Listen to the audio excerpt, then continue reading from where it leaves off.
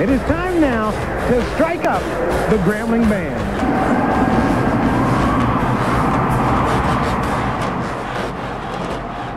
Well, our basic hope is that he will get out of office. If not, if he doesn't get removed, then we don't know for sure whether or not there's going to be a band next semester, because a lot of the band members right now are saying that they will not return to the band as long as this band is here. Oh, Curtis Willis. Yeah, director of bands at Grambling State.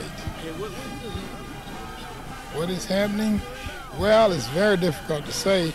I know that we're having some difficulty maybe with some students, but I think it's due to the backing of one of the instructors, at least one or two of the instructors. The World Fame Grambling Marching Band, or shall it be that way? That is the question today. Students are here protesting due to reasons about the head director, Mr. Curtis Willis. There seems to be grievances saying that dealing with scholarships, dealing with leadership, and what they are today trying to do is make a point. Mr. Willis, take us back. Were there problems with Grambling Marching Band that needed cleaning up? So the problem here is hazing. That was the root of the problems. What we had, let me tell you what we had. We had a beautiful looking band. When you saw it, it was had a beautiful look.